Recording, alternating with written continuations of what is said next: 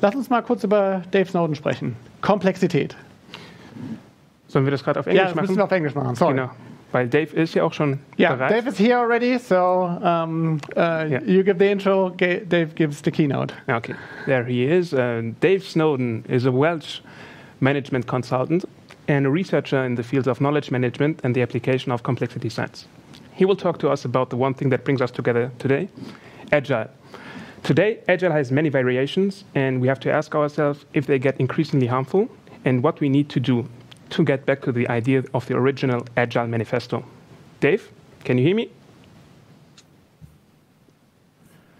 That doesn't sound like it. Dave, are you here? Can you hear us? Oh. He's still in the meditation mode.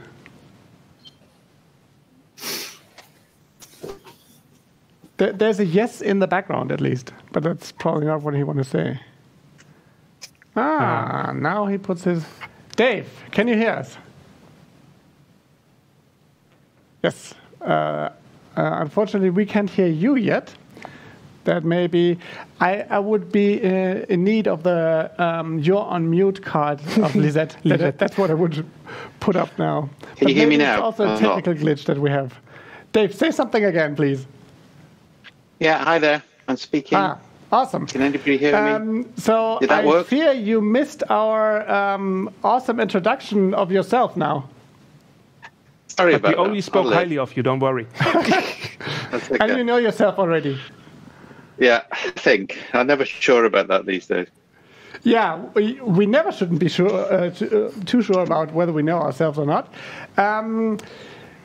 You want to talk to us today about complexity, correct? Yeah, well, that's part of the subject. Yeah. Cool. Then after fixing some technical glitches, the stage is yours. Okay, so the goal is to speak for about 40-45 minutes and allow time for questions. The title of this is Rewild in Agile. For those of you involved in ecological change, you'll know the rewilding concept is a very important one, which isn't a sort of nostalgic return to the past, but it's restoring the natural balance of the system. Now, if you want to look at a metaphor for this, I'm going to use dogs at the start and cats at the end. Right? So this is a timber wolf. It's one of about 4 or 5 different types of canine species which live in the wild. Wolves are actually really important to most ecosystems. There's a big campaign in the UK to reintroduce them at the moment because the deer population is out of control and they were originally the apex predator. If you actually go on to Google and search on trophic Cascade wolves Yellowstone, you'll find the story of what happened when wolves were reintroduced into Yellowstone National Park. They've been hunted to extinction, as a result of which deer overgraze riverbanks and overgraze slopes. So you get soil decay, you get water pollution, you get all sorts of negative consequences within the ecosystem. When they reintroduced wolves into the system, the deer were predated, they couldn't graze the riverbanks, the rivers ran clear again. And it's a good illustration of a balanced ecosystem. If you remove a key element of the system, then everything starts to decay. Now, one of the problems we've got with human beings is we like to domesticate things. So that's the wild, the wolf, where everything comes from. When we get into domestication, we end up with this. Lots and lots of different species, highly differentiated, but not remotely resilient compared with the original wolf. Yeah. Some of these look really weird, right? Now, part of my argument is this is what has happened to Agile. So if you look at the overall problems that we have, 20 years ago, or just coming up to 20 years ago, it's the 20th anniversary of the manifesto next year, if you didn't know. And ironically, something I'm going to come to later, the 21st anniversary of the creation of the Cynefin framework. So these things have gone a bit hand in hand. When Agile was originally created at Snowbird, it was a group of, as it happens, all male programmers who just got together and talked about things and came up with a manifesto. And that was all cool.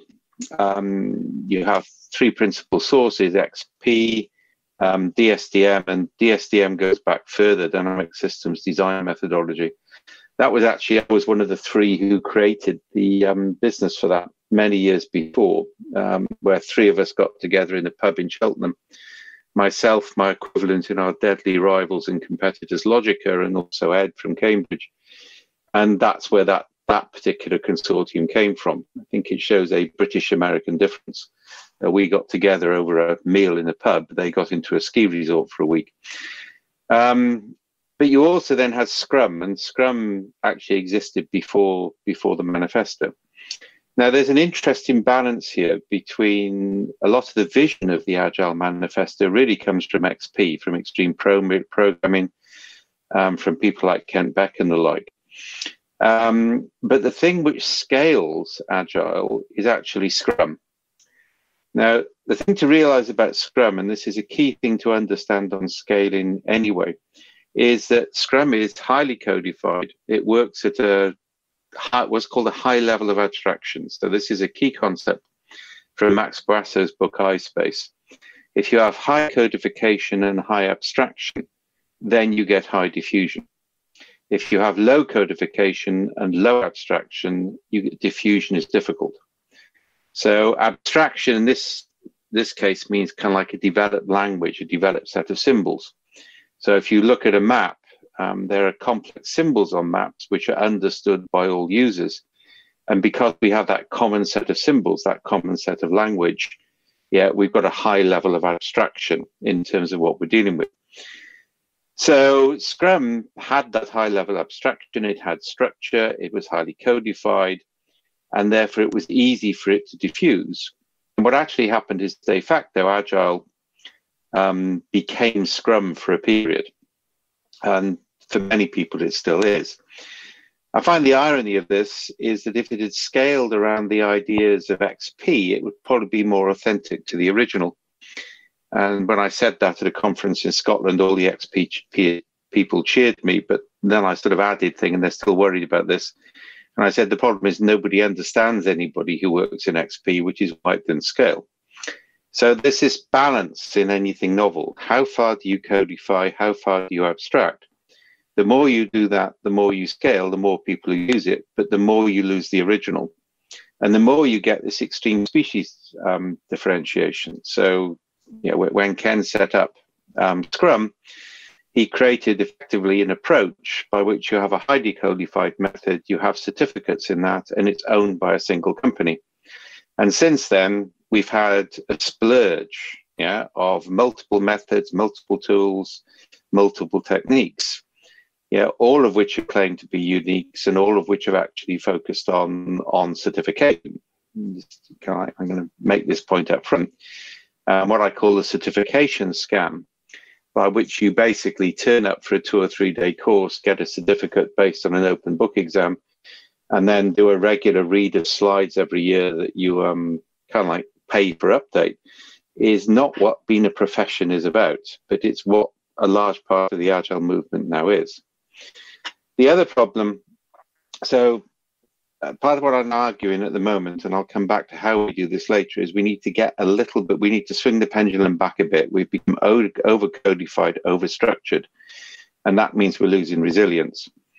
Agile has also become highly commodified. And that's normally the indication that a movement is reaching the end of its life cycle.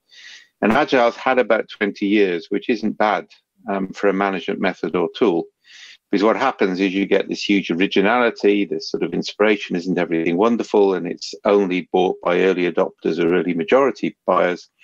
Then it becomes a norm, what everybody does, at which point people move in and codify it.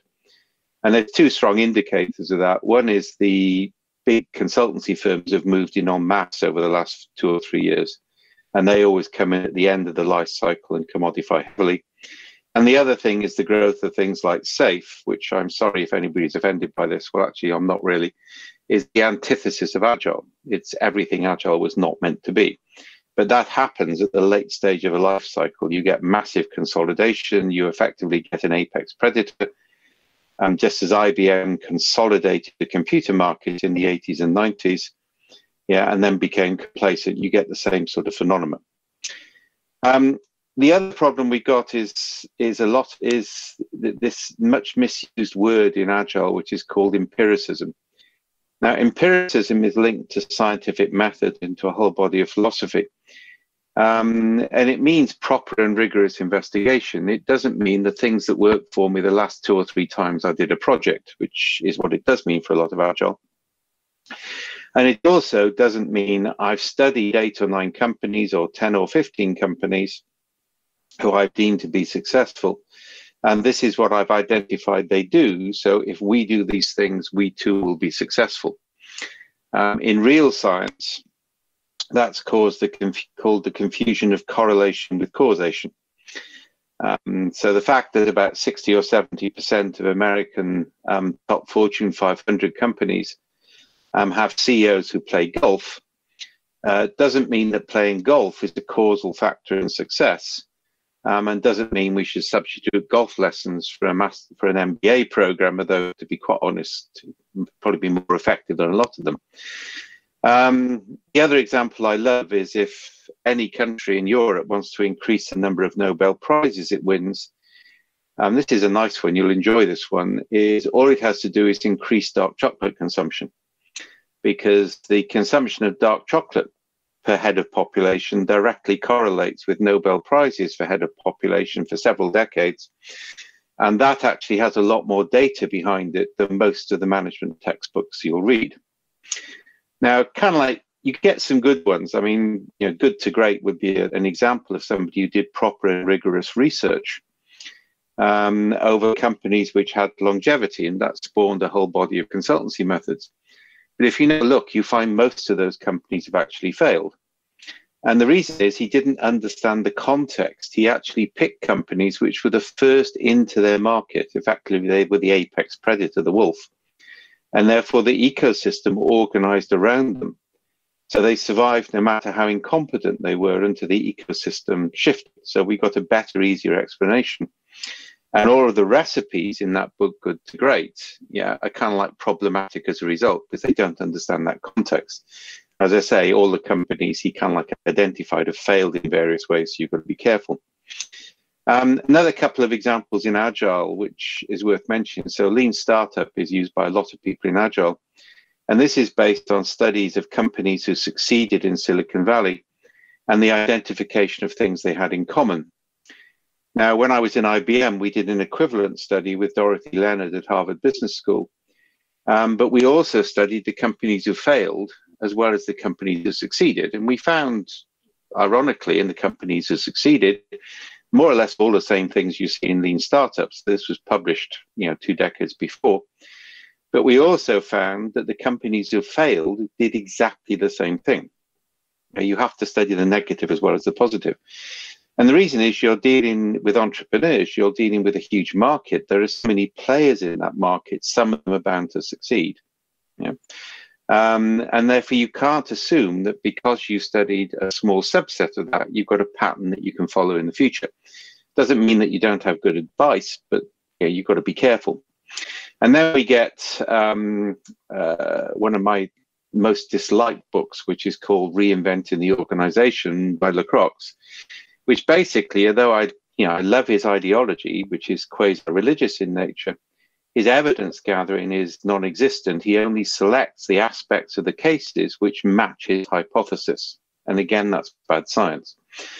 So we've got a real problem on this, in that people are throwing together methods and tools based on limited experiences. If you look at the background to SAFe, it's actually very limited, and it's based on self-reported examples.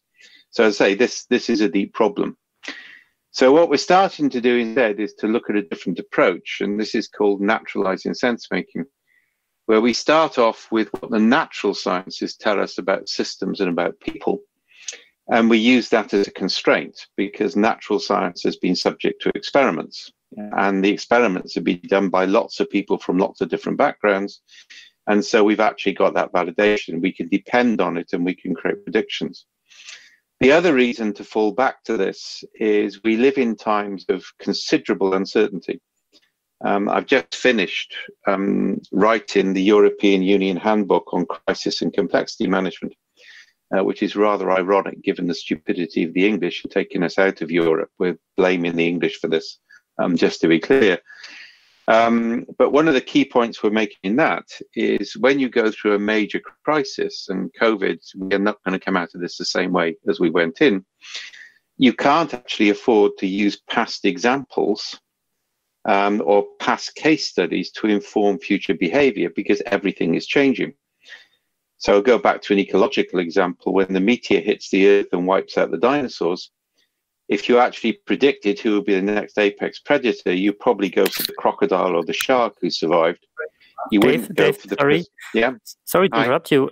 We were just wondering, we are only getting the start slide from you. So yeah, you are. So that's correct.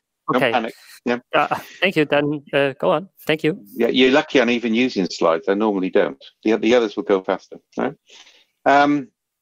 So coming back to the point, yeah, the thing which actually survives is the first mammal, which is small and highly energy efficient.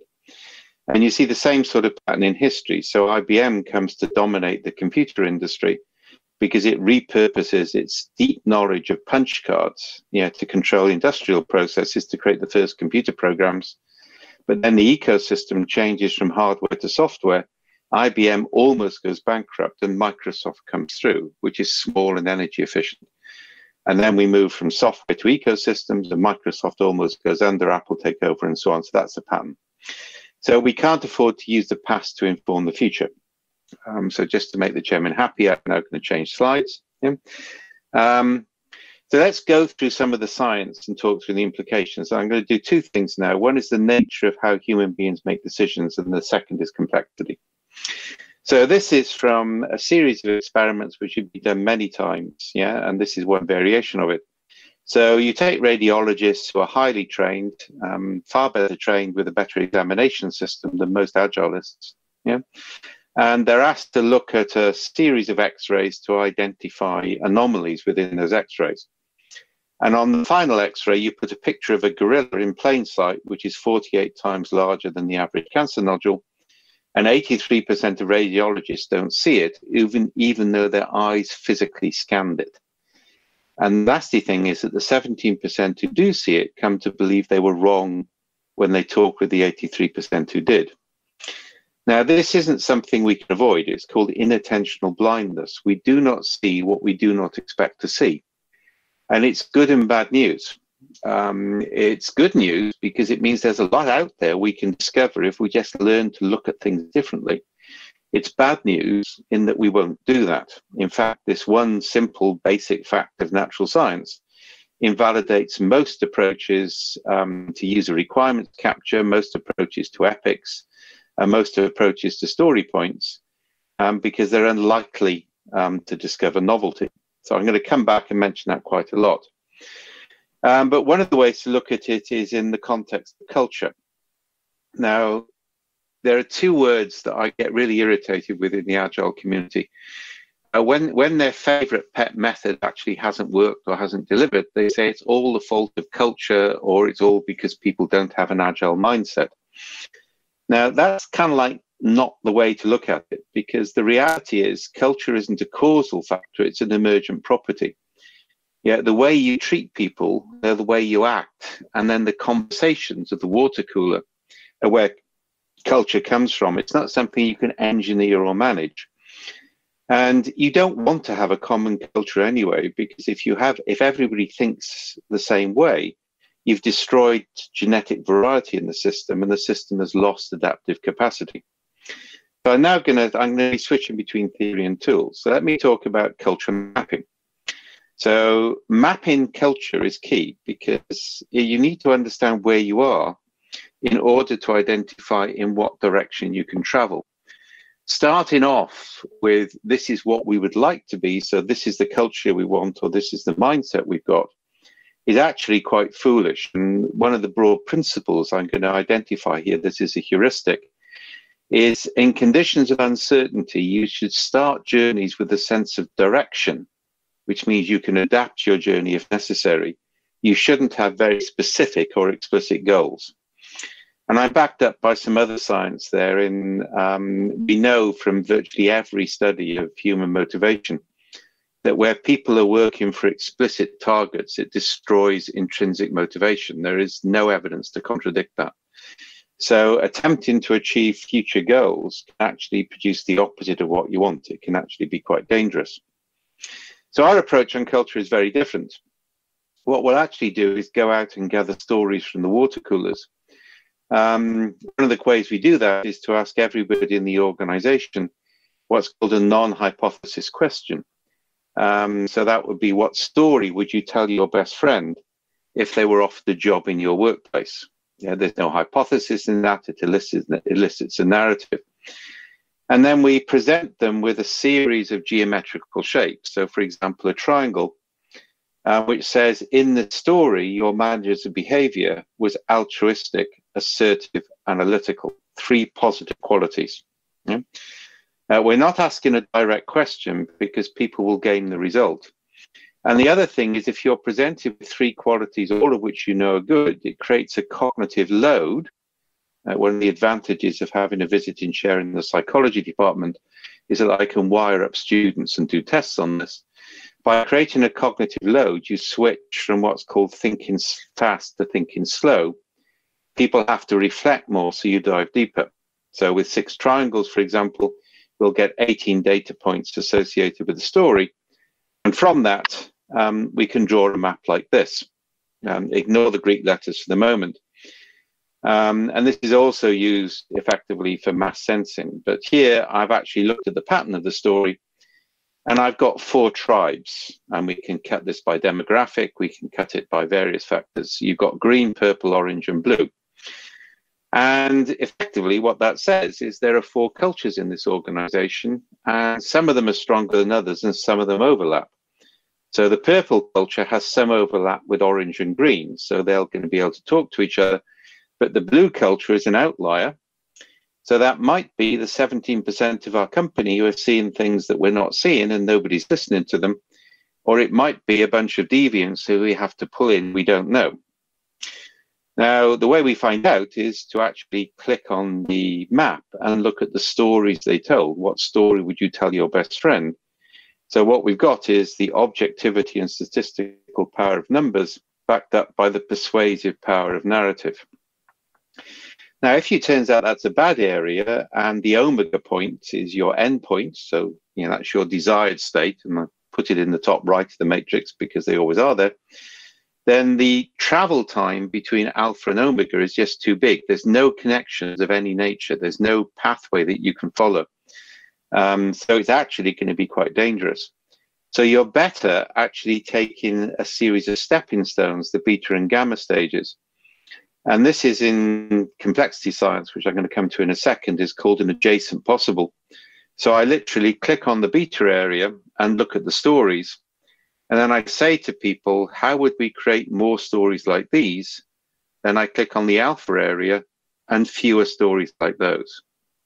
Now, more stories like this, fewer stories like those is a whole new theory of change. It's called vector theory of change, because you're effectively shifting things. You're measuring direction of travel, speed of travel for intensity of effort. And also, you're not saying to people, so that's, for example, suppose you do this by capturing your customers' experiences of you as an agile team. You're not saying to your team in a retrospective or whatever, we need to be more customer focused, and they'll say we are. You're saying we need more customer stories like these and fewer customer stories like those. And that requires, although this is based on really sound theory, it requires no theoretical understanding to implement it. So shifting people's cultures and attitudes is about that sort of direction. We also, by the way, use this for peace and reconciliation, where we'll present a situational assessment to 4,000 or 5,000 people, get them to interpret it in real time. From that, draw these maps and identify the areas where people will be able to have a conversation. And that's actually quite important in conflict situations in companies as well. So that's the first of the sort of tools I'm going to talk about. Is we know that culture is a major factor. It isn't a causal factor, it's an affordance factor. So if you have roughly the right sort of culture, things will go in the right direction. But you don't want to have a single culture. That's dangerous. One of the phrases we use for that is called coherent heterogeneity rather than homogeneity. And the way I normally illustrate that is, as you probably realize by now, I'm Welsh. I support a rugby team called Cardiff Blues, who are a highly professional team, never commit any transgressions on the pitch, always respect the referee, and have civilized supporters and play a wonderful game of rugby, but other people cheat. I mean, those bastards down the road in Llanelli, constantly transgress, bribe the referees, and are generally not trustworthy. But when the English arrive, we're Welsh, and we're all one on the team. And that's called coherent heterogeneity. I have differences that in certain contexts disappear. And that creates more resilience in the ecosystem. That's, again, returning to the wild. The second thing, and this is the other thing where I'm going to develop 4 or 5 tools, is complexity theory.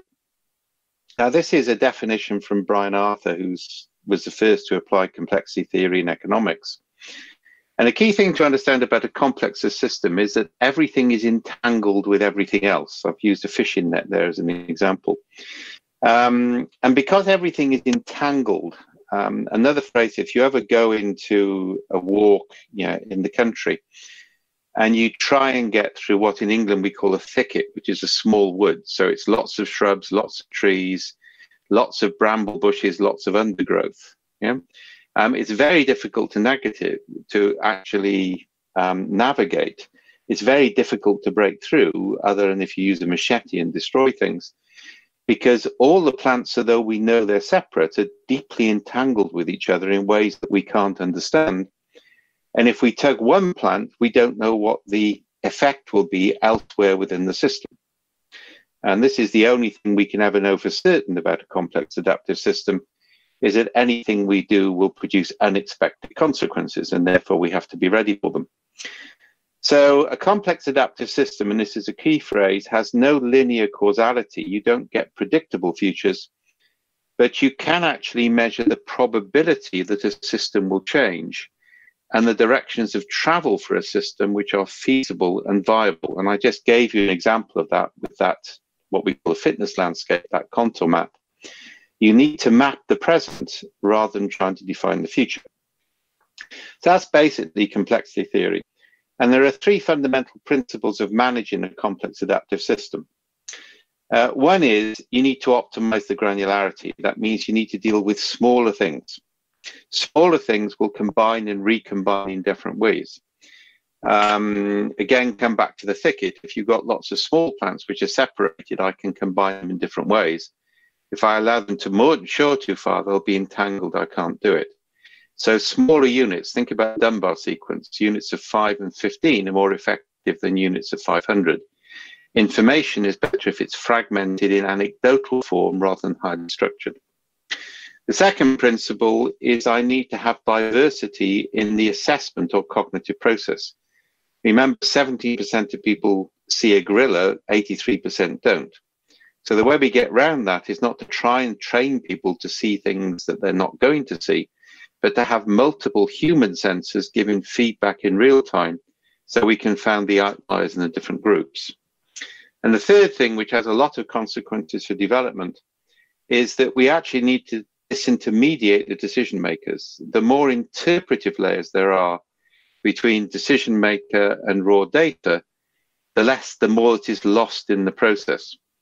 So, for example, under conditions of high uncertainty, I wouldn't use story points. I'd use raw anecdotal data of real-world experiences from users, because I want the coder to have direct access to that. So those 3 principles are quite important. Now, I'm not going to go through the Cynefin framework in detail. It's well published. If you want to see its application in Agile, listen to people like Liz Keogh. And there's now a whole bunch of German presentations on this as well. But the fundamental principle of Cynefin is to basically say there are five different types of systems. Ones in which there's a clear relationship between cause and effect. So the same thing always happens the same way twice, and everybody will do it the same way. There are systems which are complicated, which means that there's a range of things which are valid and experts will understand what to do. And then we get into complex, which is an entangled system, where nobody knows what the right thing is to do. So I have to do parallel experiments, and that's really important. Experiments in parallel to test multiple hypotheses rather than linear iteration around a single hypothesis. And then, of course, we have chaos, which is where we don't want to be, which is effectively the state of complete randomness in terms of the way it works. I'll just make one point here. One of the purposes of Cynefin is the ability to draw it on a whiteboard or the back of a table napkin from memory. And that's kind of like key to sense making. So I'm just refreshing you on that, because what I want to do now is to use it to make this point. This is another gaping void cartoon.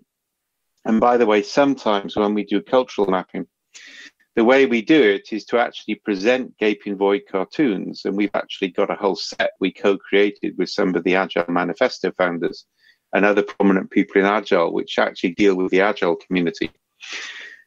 So you basically present 6 or 8 of these cartoons to your employees. They choose the cartoon which most represents the culture. They tell a story about that, and then we go back to the maps. And that is actually a lot of fun, and it actually works well, certainly in multilingual environments. But the point I'm making in this one is we don't all drive the same type of car to work. We don't all use exactly the same personal productivity tools.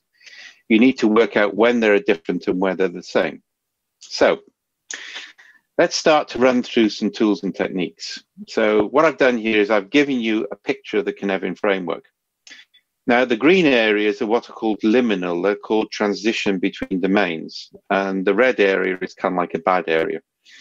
And many years ago, I created a 3x3 matrix, which had known, unknown, and knowable against we know, we can know, and it's unimaginable.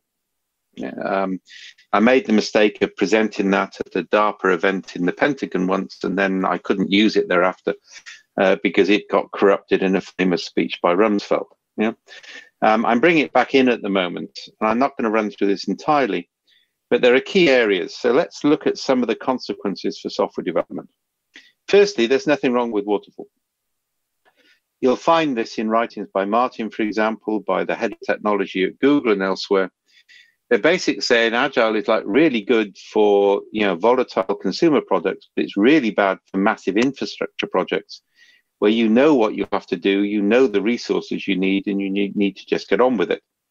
I remember working with Telstra in Australia once, and Agile was the in thing. So if you weren't Agile, you weren't going to be promoted, but they were working on telecoms infrastructure. They knew it was waterfall. So because they were Australian, they were what we call canny in Scotland. They created 1-year sprints so that they could say they were being Agile, but they just carried on doing things the way they knew was right. There's an awful lot of that deep pragmatism you'll find. There's nothing wrong with waterfall. It's important to understand. Secondly, and I know some people don't like this, but I'm going to carry on with it regardless, Scrum actually isn't a framework. It's a collection of methods. If you try and make Scrum universal, you're getting things wrong. If you try and make Kanban universal, you're getting things wrong. Different things work in different contexts. The brilliance of Scrum is that it actually operates in that imagined unknown liminal area between complex and complicated. You've got a set of requirements that the users have articulated for you, or you've helped them articulate. There's ambiguity about what you do with it, so you're going to go through a series of very fast iterations to actually map it out, test it, and get it. So the strength of Scrum is its ability to move things from the complex to the complicated. And that's why it took off, because a lot of software development is about doing precisely that.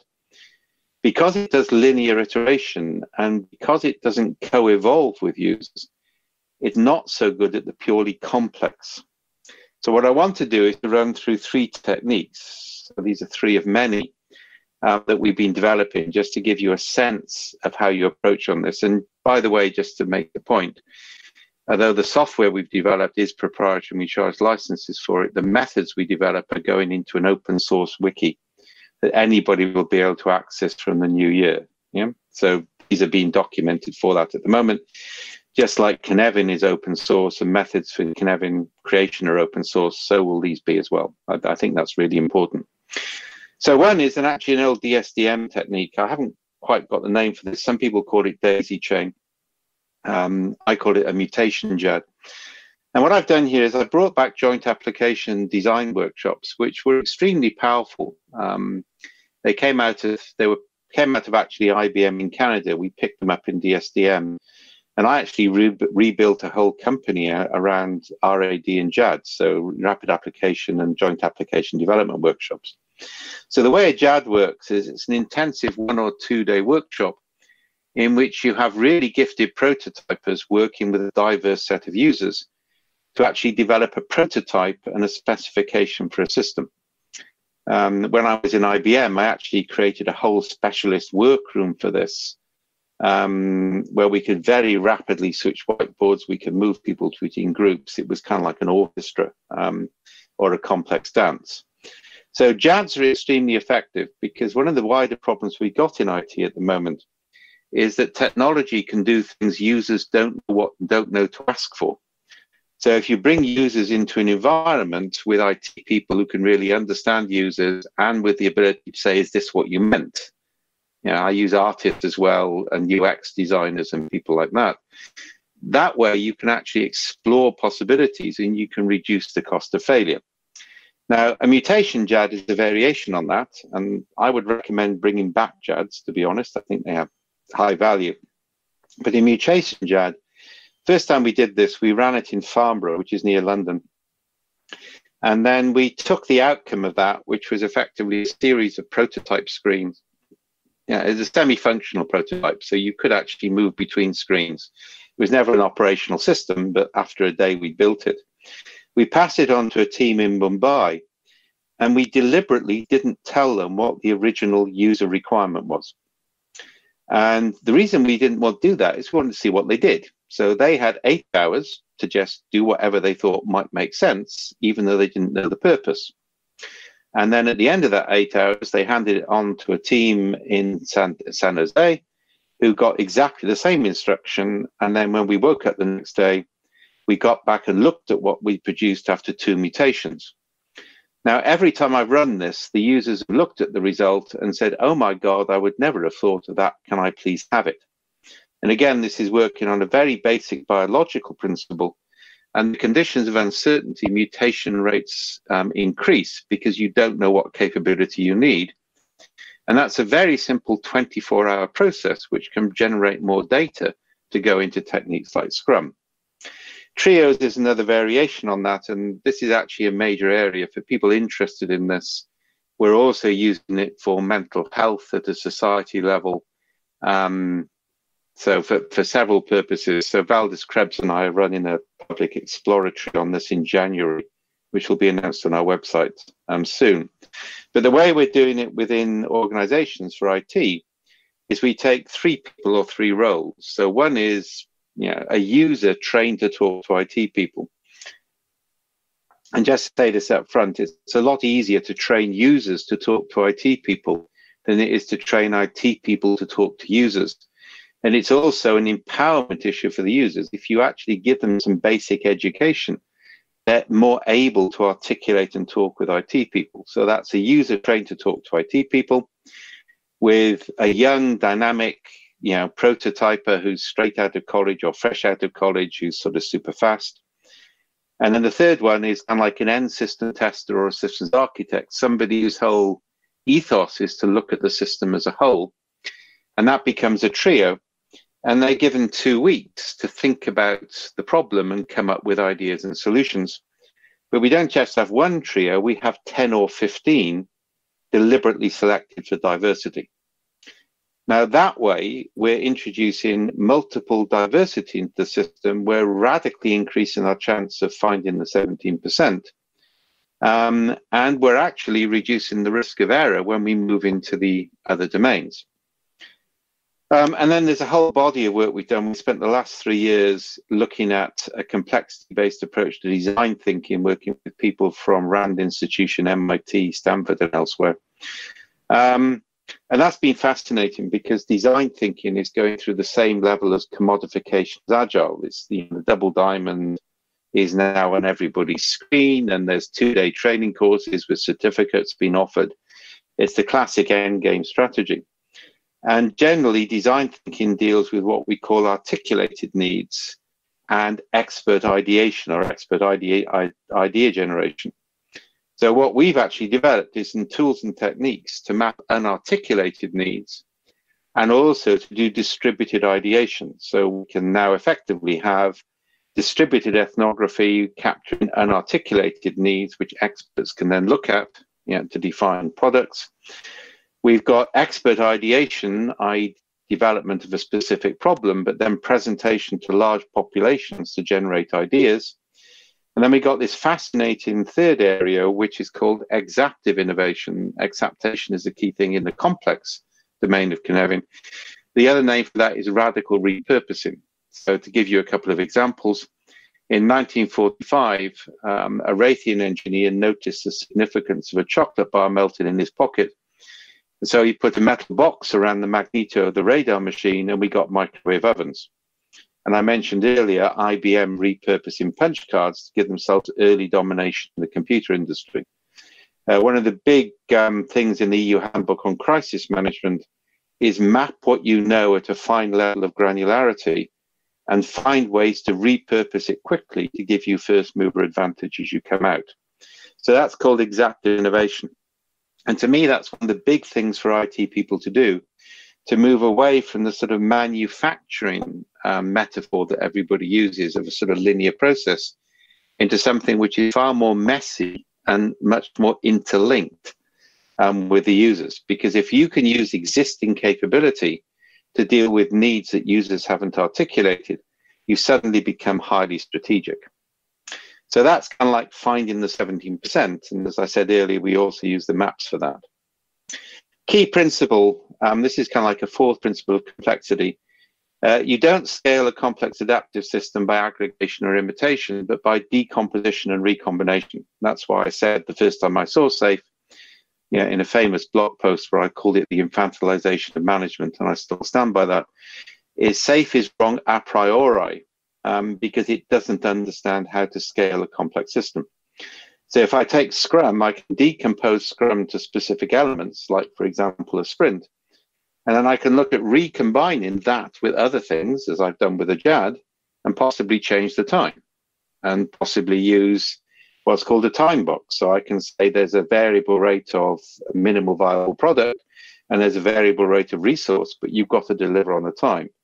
So by decomposition and recombination of methods and tools, I can very rapidly scale a system and it can be contextually appropriate. All I need to know is the input-output between different tools and methods. And that standardization of input-output is a lot easier and a lot less expensive than adopting a massive framework. So 3 sort of metaphors to finish. Don't forget the wild garden. Formal gardens are wonderful and they're beautiful and they're ordered and they look fantastic. But without the wild garden, if the ecosystem changes, you haven't effectively got genetic diversity. And start to think about scaling, not as a sort of, a big jump, but a series of small plateaus that you move through so you can change and adapt as you go. So, final couple of points. Remember I talked about bramble bushes in a thicket. Well, these are blackberries, all right? That's a bramble bush. I'm using it to illustrate, and I'm using a quote here from an article that I wrote with Kurtz some time ago, which is called Like Bramble Bushes in a Thicket, taking that metaphor. And this picks up on the origin of the word manage in English. So it originally comes, and I'm sorry, my Italian pronunciation is terrible, even though I love Italy and spend a lot of time there. The Italian manegare, which is the ability to handle and train horses. That's the origin of the word manage. It then gets corrupted by the French, and from a Welsh point of view, many things have been corrupted by the French, but not as many as have been corrupted by the English, to mean household management. And that's generally how people see it. When people oppose management, they're opposing household management. So we need to start to think about these 2 different ways of managing. Yeah, one is the ability to ride a horse, and the other is the ability to manage a household budget. In Cynefin terms, the household budget is in the ordered domains of clear and complicated, whereas the ability to ride a horse is in the complex and the liminal domains and the central domain, which I'm not going to go into at the moment, though it's critical. And the whole point is that you have to start to learn with uncertainty, and the metaphors we use are key. And I'll come back to this fundamental problem. Agile's metaphor is a manufacturing metaphor, which is a rigid linear process, and it needs to move into an ecological metaphor, yeah, as a matter of great urgency. And also the structured methods and tools effectively are like a household budget. They're the formal garden. They've lost the wildness, which is critical. So just to finish off, this is from a wonderful set of books by Rudyard Kipling called The Just So Stories. And in one of them, one of my favorite story of all, it talks about the domestication of creatures. So man domesticates the cow and the horse and the dog. But the cat wants the benefits of the milk and the warm cave and the fire, but he still wants, and I love this phrase, to be the cat who walks by himself and all places are alike unto him. So basically, he tricks the humans into having this sort of dual existence between the wildness of the night and the domestication of the day. And just to give you something, it's kind of like people who are owned by cats, and there's a white cat on the floor behind me that sooner or later will demand I look after it. People who are owned by cats probably understand complexity. People who own dogs are trying to control it. So I've sort of hit the 45 minutes, more or less on time.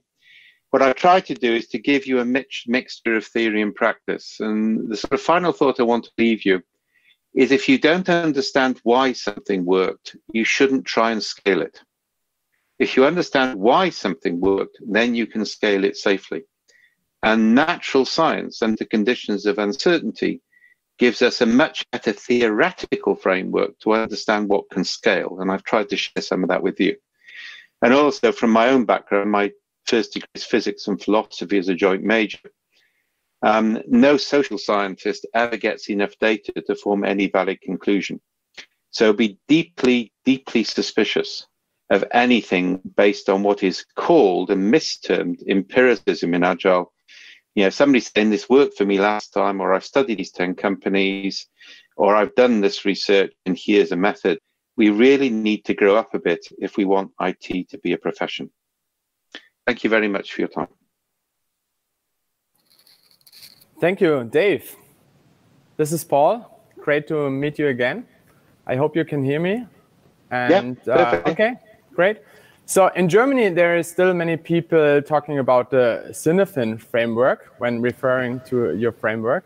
Can you maybe use your chance now to talk to 600 Germans here and educate them, and Austrian and Switzerland also, of course, but can you educate us like where you took the name from and how we spell it correctly? Yes, I should actually do a small confession here, right? My mother was born above a whorehouse in Cardiff Docks in the 1930s and won a scholarship to study German. So she studied German in Hanover in 1947, which was very brave. You know, she had to wear a passport around her neck. But she was told to bring her children up in one language. So those who spoke German, French, Latin, and Welsh fluently, she brought us up in English. So I apologize for not being able to speak German, and my mother would still be ashamed of me. You pronounce it Cynefin. Cynefin. Okay, thanks. So that's easy. Welsh is actually phonetic, unlike English, but we have a different alphabet. Yeah? The origin of the name is, it's one of the two encounters I had with Nanaka. Nanaka was the guy who created Scrum, if you go back. He also created a thing called the Speccy model in knowledge management. And I was one of the first people to oppose it because I said you can't make tacit knowledge explicit. So the University of Lyon set up a debate between myself and Nanaka. And just before the date, he renamed the model from SECI, yeah, socialization, externalization, etc., into BAR, which is a Japanese word for space with deep spiritual significance. And I know what's happening there. Nanaka-san, you know, venerable Japanese management consultant, creates a model with name of deep spiritual significance I'm going to lose. And I remembered the Welsh equivalent of bar is Cynefin, so I called the framework Cynefin. So now Welsh academic creates a model with Welsh name with even deeper spiritual significance, and we've got equality of debate. And that's where the name actually comes from. Okay, cool. Thanks for sharing that story. So in our own history of Seibert Media, we had some kind of enlightenment when we actually implemented Scrum, like for the first time when we started working accordingly. And it really made it into our vision and mission in the end as an organization. So we've been an internet agency back then, and we decided after some years with experience with Scrum and so on to focus on collaboration within organizations. So it really was a changing thing for us. And my question would be, if I get it right, that you say, if people are in some large-scale environment, for example, and they are learning it more mechanical, then they miss out this kind of enlightening moment, actually, and how this could change the way of collaboration. I think you've got a couple of things. First of all, there's a thing called Hawthorne effect. So in the 1920s, people experimented with working conditions in a cable manufacturer in Hawthorne in the United States. So they increased the lighting levels and people became more productive. Now, if they were Agilists, they would now publish a book called Light the Secret to Productivity and run certification courses. But then they thought they were real scientists, so they lowered the lighting level and people became more productive. Now, one of the things we know from this is anything novel will always work the first few times because you're paying attention to people and you're doing something, you and human beings respond to that. The scaling is where it's different. Now, Scrum has scaled, but a lot of agile methods have fallen from that, but you will have got a Hawthorne effect at the start. The key thing in terms of communication is to increase the density of your informal networks, not your formal system. And this is a mistake agile people often make. They want everything to be explicit. The reality is, and when I did the original studies on this in IBM, the ratio between formal and informal is 1:64. So by increasing the density of people's informal trusted networks, you radically improve communication at low energy cost. So informal networks are more important than formal systems. And the interface between the formal and the informal, is where you manage it. So, and if you want to know more about this, I'm writing about it a lot at the moment. There are methods like social network stimulation, which means in 18 months, I can get everybody to within 2 degrees of separation of everybody else in an organization based on a trusted working relationship. And if I do that, I don't need to worry about communication flow anymore because I've built an ecosystem which can handle it for me. And we have many people that work in a team or with teams in a larger context. And if they are inspired by your message and want to take it back to their teams within this larger context, is there any kind of recommendation that you would give them to like implement the things that they learned during this talk? Well, I've given you 2 or 3 methods. I'd experiment with them. I think the fundamental message I was trying to get across is don't adopt one method, or one approach. And as I say, I mean, things like SAFe largely work because good consultants make them work despite the framework, not because of the framework. And they bring other things in and they vary it. So start to think about, Scrum's done very well for us. What are the limits of its applicability? And what do we do on the other boundary? And we see this all the time. So business process re-engineering came in. It was extremely effective to improve manufacturing, but it was appalling for customer relationship management. And when it didn't work for customer relationship management, people went for Six Sigma. They tried to do it harder. So understand the boundaries of applicability of a method and do different things on either side of the boundary. So a multi-methods approach. And I've given you several examples of things to do. Okay, cool. You also discussed about agile values and like using those as an orientation point, more or less. But I would actually like to switch over to the culture topic that you also covered. And you said like more like these and fewer like those as an orientation point, which is pretty awesome. Do you see this already getting used in organizations a lot? Do we have some examples there, like organizations using this? Yeah, there's some in Germany. We actually licensed Agile 42 to build a tool based on this, which is German based. So you can always have a look at that. It's that's what we call powered by SenseMaker. We've also done a series of projects. We've been doing this with Walters and others in Romania, looking at using narrative-based approaches to retrospectives, for example. So capturing narratives as people go and actually deriving the culture from those stories, so deriving it indirectly. And there's a lot of work on this in the health service as well, worldwide. So it's an established technique. The key thing is to understand culture emerges from the way people have conversations. It's not something you can engineer. So the minute somebody said... Yeah, you should then focus on facilitating this kind of conversations?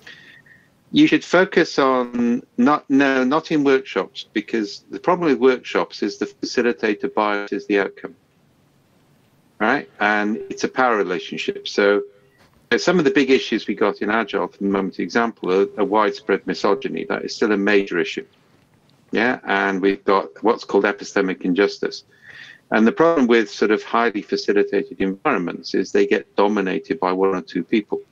What we're focusing on is highly distributed systems, yeah, in which people self-interpret their own stories. They're not facilitated to do it. They're responsible for the interpretation. And then we look for the patterns that emerge from that. So complexity is about mapping the current patterns and nudging them in the right direction, not trying to decide what your outcome should be. Mm-hmm. Okay. So you also talked about, yeah? May I interrupt you? Yes, sure. Sorry about that. We have promised the audience to pass along their questions. There is overwhelming feedback and a huge discussion about the correct pronunciation of Knaven. So, but we have 3 questions and we only have 5 minutes left. So I would like to pass the questions of the audience to you first, Dave. The first one is from Michael Kramer. Michael, he has the question: doesn't the effort and cost of trios require a certain mindset to be present within a company in order to be possible and successful? First of all, I would ban the word mindset. I think it actually isn't the case. We don't have mental models. That was a cute concept in the 80s, but we've moved on from that now. We have very complex patterns of interaction. The way you introduce new things is to deal with the intractable problems. So setting up trios is virtually zero cost. And if you say, let's experiment with this, if it gets us better story points, then we might actually have fewer failures at the end of the development process. It's worth experimenting, right?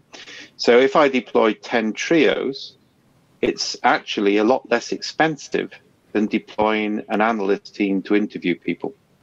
So you can argue for it that way. But the key thing on introducing novelty is find the intractable problem, the thing where the existing methods are failing, and offer an experiment to try something new there. And trios are a really low-cost, high-effective approach there. Okay, thank you. The other question is from Tanya Seehase. Dave, how do you see that? As a sociologist, I have the feeling that the IT Agile community is more and more interested, or should be interested, in social systems of system theory, Luhmann, etc., in order to find their way in complex systems. What's your opinion on that?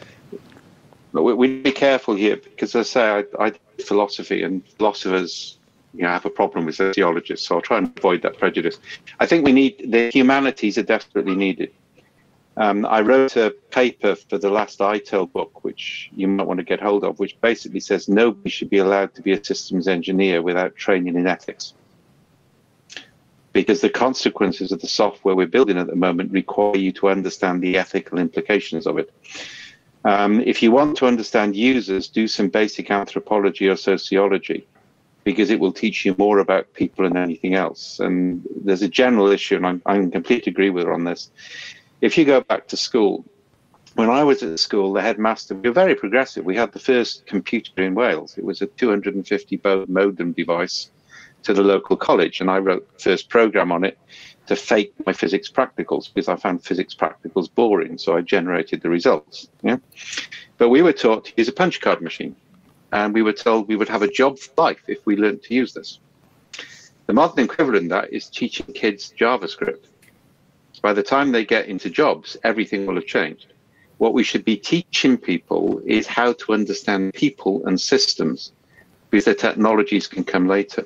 And we're generating a whole tradition of people in Agile who've spent their entire time on computer screens doing mathematics and coding, and they lack the ability to relate to users or relate to the wider population. So absolutely. Yeah. Thank you. The last question from Paul Friedhelm Günther, and we only have 2 minutes left. He says, Dave, I'm feeling stuck in helping a team become agile, although I know it is not possible to become. How can I become wild again and maybe a better guide for my team to tackle their challenges? Okay. First of all, I think go back to those 3 principles, yeah? Look at the area you are, break things down into smaller units, get more perspectives in, and start to play directly with the data and see what you can do. You've got tremendous capability to actually influence executives, yeah, and influence buyers by showing them something you can do that they didn't expect. That's how you do novelty, yeah? And you've got access to keys and tools. But the key thing is go and do things and see what happens, rather than sit in a workshop and decide how things should be. Dave, as we're running out of time, let me get the last question in. Pia just said, können wir bitte den ganzen Tag weiter Q&A mit Dave machen? So in English, could you please continue doing Q&A with Dave for the whole day? Unfortunately, Pia, we cannot. But if I was like Pia and other people are also interested in your thoughts and your publications, how do I get hold of Dave Snowden and his writings? How do I follow you? Where do you publish the most? How do I do that?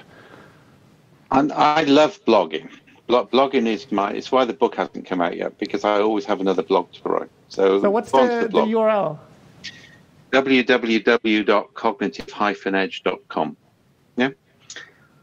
So there's blogs on that. We've just got a new website, so the article's up there. But if you look at, if you hit my name on YouTube, I mean, it used to be you always got me, but now there's somebody related to me in Russia who gets higher hits. All right. But look on YouTube. Look at other people presenting Cynefin. Liz Keogh has done some really good videos on Cynefin. Yeah. There's articles, and we run both retreats, exploratories, and training courses. We're probably going to set up some open clinics for people to come and ask questions in the new year. But yeah, you can get me on the website anyway. You can always email me there. Cool. Then thanks a lot for your time, Dave. That was awesome. Pleasure. And, we will talk to him later again, right? I think so. Yeah, I'm booked in this afternoon. So especially for Pia, there's another slot where you can join the main stage. Thanks for being part of the show, Dave. Thanks, Paul. I don't know whether he's still here because he has to maintain his own track. So he had to leave early, I assume. So thank you, Dave. We'll see you later.